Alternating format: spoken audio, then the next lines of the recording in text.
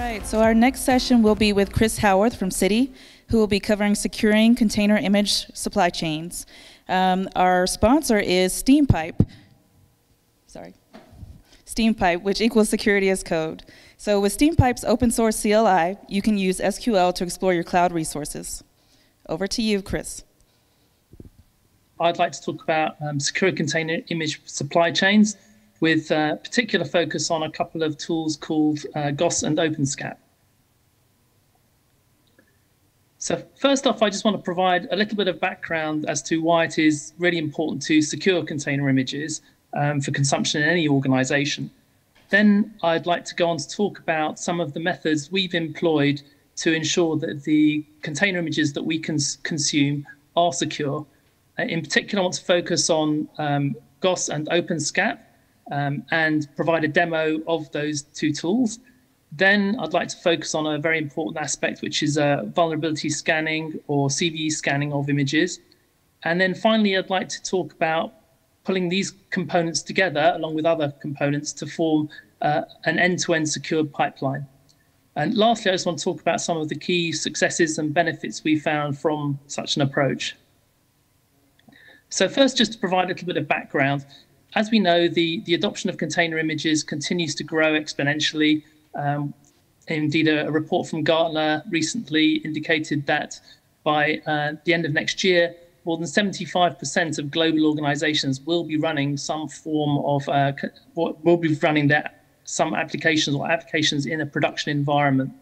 Now, most, if not all of those organizations will be consuming external third-party images. So how do we know we can trust these images? So just like to take a look at the structure of a typical image. And if we look at the diagram on the right, we can see that at the lowest level, we'll typically have a base layer, which is a stripped down version of the OS. Then layered on top of that, there's normally some form of middleware. So that might be a Java image or Nginx or something of that nature. Then finally, on top of that is layered the application itself. Now, the lowest level there, the base layer, will almost certainly be provided by some external provider. Indeed, the next layer up as well, where there's a middleware component as well, it may be that people import an image that's a combination of that base layer and the middleware all in one. But regardless, it's really important that those images that we consume either externally or indeed ones we produce ourselves within our organization are images that we can trust. Now, recently, there have been a spate of software supply chain attacks which have resulted in considerable reputational and financial difficulty for a number of organizations. In particular, the CodeCov case was an example whereby a Docker image creation process, a pipeline, was infiltrated and the bash uploader script was modified in such a way that when people ran it, sensitive information was uploaded to a third-party website, and that included indeed credential information. Another example of a software supply chain attack is the Sunburst or SolarWinds attack. So how do we minimize the risk of consuming these third-party images? So I'd like to talk about a couple of open source tools called Goss and OpenSCAP, which can help with this. Now, the sort of checks that these tools can provide are policy or test checks based on a number of criteria. So, for example, the sorts of things they can check are they can perform file and package integrity checks. They can check for world-writable files and directories, SUID checks. They can check for the presence of packages which are either wanted or unwanted. So, for example, in a container image, you would typically not want things like SSHD, FTPD, or any type of interactive sessions into a container. So you would check those aren't present. But equally, a particular application may want to validate that a particular package is installed or the version of the package and so on. One of these tools, OpenSCAP, can provide a full set of compliance checks per benchmark standard. So people have written benchmark tests or written to those benchmark tests, such as the CIS benchmarks tests or the Department of Defense STIG profile, and then coded those so that then they can be consumed directly by OpenSCAP itself. And finally, there's the ability with these tools to create your own customized checks. And we'll see some of this in the demo. So next, I'd like to switch straight to a demo of these two products. And in particular, using, what I've done is I've created a Linux image and pre-installed the software onto this image for the purposes of the demo.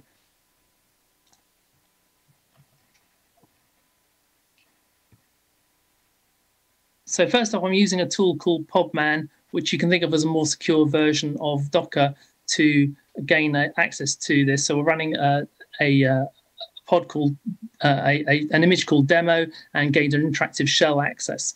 And first of all, just seeing that the Goss software is installed. Now, the first kind of test we're going to do is a file validation check. And the file we're going to validate is an important one, the etc password file. And what we're going to do is create a fingerprint of that file and store it. So the command to do it is goss add and then file and then the name of the file we wish to add. And what this does is it creates a YAML file which contains that fingerprint information. So it's got information such as the owner of the file, the group, permissions, and so on. Having generated that profile and stored it, if we then run a command called goss validate, we actually can then validate the file etc password against the profile, the fingerprint that we've now created. Now, each of the green dots there represents a passed test. So there are 6 passed tests and no failures, which is what you'd expect because we're just validating against the file which we just created. However, imagine a scenario where someone's maliciously got into the system, they've changed the ownership of that file and set it to the user games instead. If we now run goss validate, instead, you can see now one of the tests has failed. There's a red F there, and you can see that the ownership is now set to games instead of root. So we just set this permission back for the purposes of the demo. So that's one type of check that that Goss can do. And we've set it back, and now you can see we're back to a good state. Now, a second type I'd like to mention is a type called command.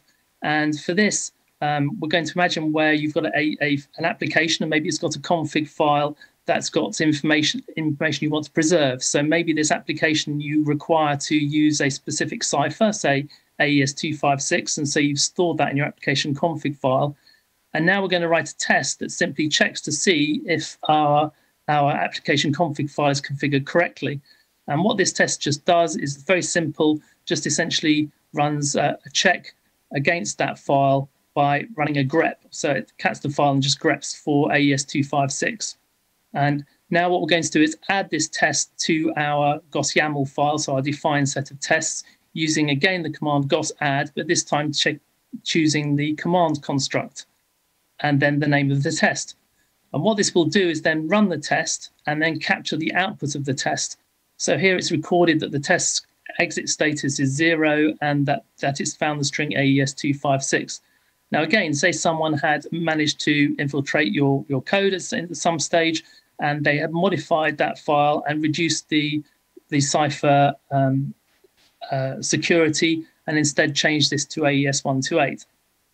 So in that scenario, we've now got a violation. So if we rerun the Goss tests again with the goss validate command, now we can see that we've got 2 failures marked. We've got the 6 dots for the green passes for the etc password, but now we've got the exit codes as 1 instead of 0, and AES256 was no longer found. So just looking at the Goss file itself, you can see the 2 tests defined. Now, Goss, that just gives you a flavor. Goss has got a whole bunch of other types of tests it can incorporate, but these were certainly 2 of the most useful, but there are things like package checks and so on. Now, a second tool I'd like to show you is OpenSCAP. And OpenSCAP, as I mentioned earlier, this uses an XML-defined set of tests, and people have already put a number of these tests out there. So, for example, there are already existing benchmarks available. And using this XML file, Chris, you can run the... Can I interrupt you real quick? Could you increase the text size for our audience? Oh, I'm sorry, I can't because it's a pre-recorded thing. I'm not sure I can do that easily. Apologies. Perhaps you I'm can nearly through the demo, actually. Zoom in maybe a bit.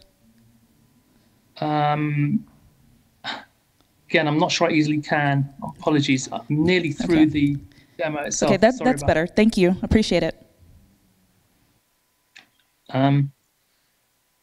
So here I've run an OSCAP command to list the set of tests that are defined.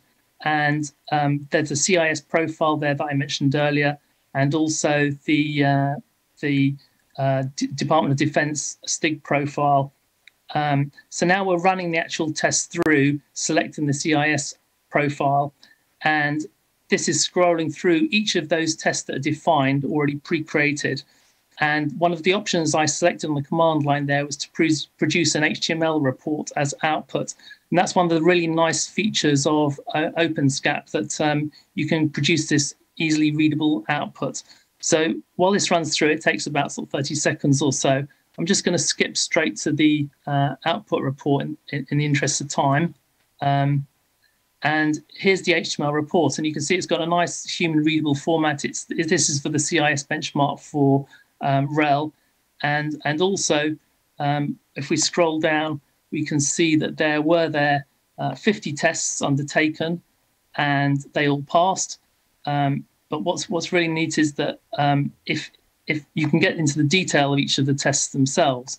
So here we've got one for the a GPG key check, and here it shows you what the test was, a description of it, how to fix it, and so on. So if you generate this report and provide it to developers, then it's nice and easy for them to go ahead and fix the issue that was encountered. So that's just give you a flavor of the two tools, Goss and OpenSCAP. I'd just like to go on now and say some of the findings that we had from running these tools. So the sorts of things that we picked up. So we certainly saw world-writable files and directories, people putting those in, and also shell access being defined for accounts within containers. So things like set to a shell rather than no login. Also, an interesting one, careless path settings. So here I've got a test where it failed one of the CIS benchmark tests, and in particular, a developer has carelessly set the default container path to include their application path and also at the beginning of the path within the container. And so this applies to all users in containers, also root in the container potentially as well. So the consequences of that, for example, are that if we have a command called RPM and it's located in the opt_my_app bin directory, then that version of the RPM command will get picked up in preference to the system RPM. I mean, there's an innocuous script there of just a hello there, but you can imagine that something more malicious could be planted in that scenario. Now, in that demonstration, I showed Goss and OpenSCAP already installed on a container. However, what we can do is incorporate these tools into a pipeline as part of a build process. So here's an example where we've got a Docker file, and the top line of the Docker file, the from field there shows the name of the image that we're pulling in. So this could be your vendor Linux image, for example. And then next down, you can add in customizations. So these could include, for example, your organization certificate, maybe some Yum repos you want to put in there as well. Then you may want to harden the image, so remove some settings like maybe users who are not required. And then we go on to run the Goss and the OpenSCAP test. And this is exactly what we ran through in the demo. So install Goss, define a Goss, copy in the goss.yaml file, run that, and similarly for OpenSCAP. Now, at the very end there, you don't really want your final image to include the tests. So what you can do is by naming the stages earlier on, that bottom line there from hardened will take the image at the point where it was hardened, but you didn't have the Goss and OpenSCAP tests installed, and that's your final image. So here we've managed to build our image and at the same time test it and then storing the output without the image included. So just to summarize, Goss and OpenSCAP and compare them. Goss is very simple to install. It's just a single binary. It's Linux flavor independent, and it's extremely simple to take a secure container, as we saw, as a template and then generate policies from that.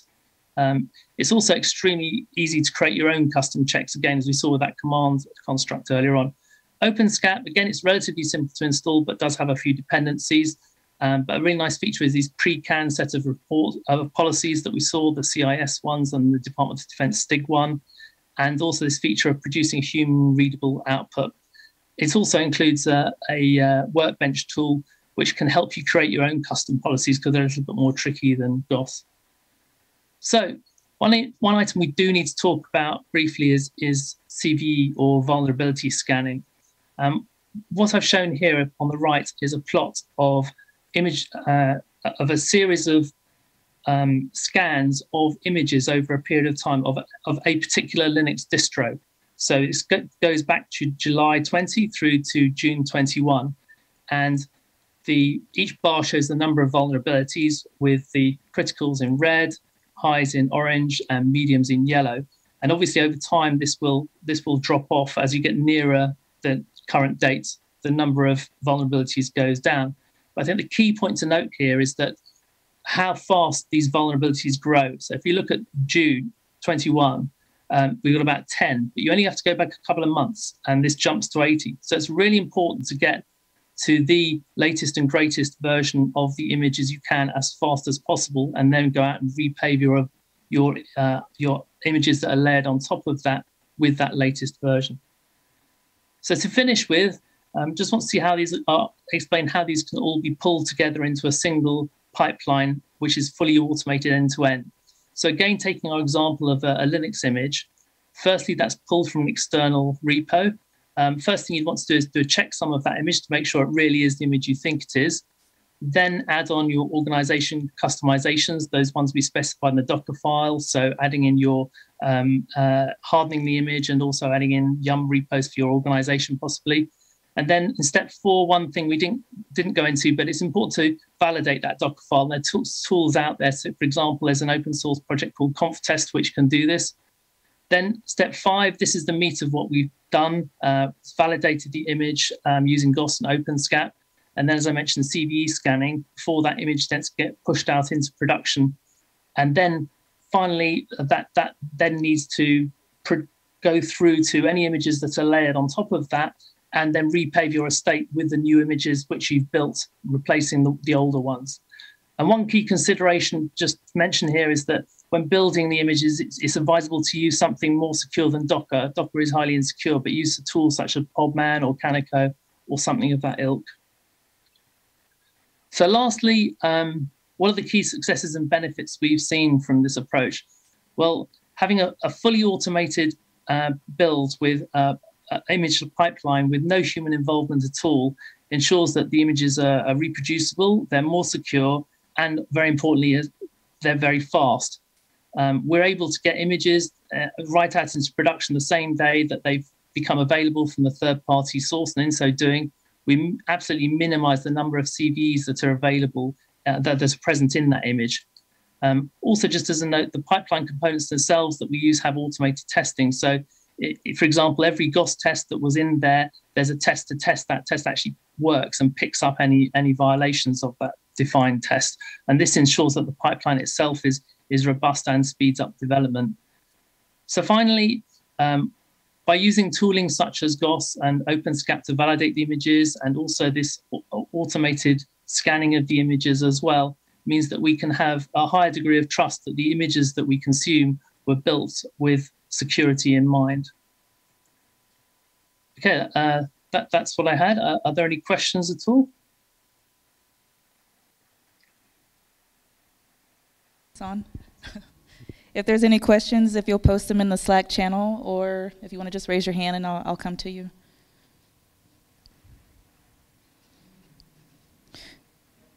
Oh, got one question. One moment, Chris. Sure. You want to? Yeah, thanks for the talk. I was wondering if your concern is a compromised base image or an image that's been somehow corrupted, how are you dealing with the fact that the scan is running inside the context of that image where potentially Goss or OpenSCAP could be maliciously interacted with? So, Chris, did you catch that? I caught half of it, so I was a bit muffled at the beginning, sorry. I think I got the gist of it. If Goss and OpenSCAP were compromised themselves, yeah, I could see that potentially being an issue, but in terms of the vulnerabilities in the software themselves, that would largely be picked up by the vulnerability scanning software itself. I'm not sure I quite got. Is that sure what the gist of the question was? Sorry. Yeah. My question is more that when you install Goss in the image, if the image is malicious it could simply ensure that Goss returns a positive result in all cases, because you're running the scan inside the compromised container. If you have checks though before that, so for example, in the Docker file itself, our conf test, then you could validate that the Docker file itself had not been tampered with before you actually ran the pipeline to install the security checks themselves. So yeah, that would protect against your Docker file itself being tampered with. Yeah. Does that cover the question? Okay. So we did have one that came in. What advantages does Podman confer over Docker when building images? Yeah, so Podman and indeed tools like Canico, they run in user space. So whereas Docker will essentially run as root. So this means that effectively, if you're limiting your build to run within the user space, then if someone were maliciously able to break outside of the build process, then they would only gain access to the user level and not as root. So that way you're protecting your build environment further. Yeah. Any other questions from the audience? So Chris, I did have one question. With both Goss and OpenSCAP, is there any way to get like a historical view to say this vulnerability showed up this many times, or this container image is always, looking malicious?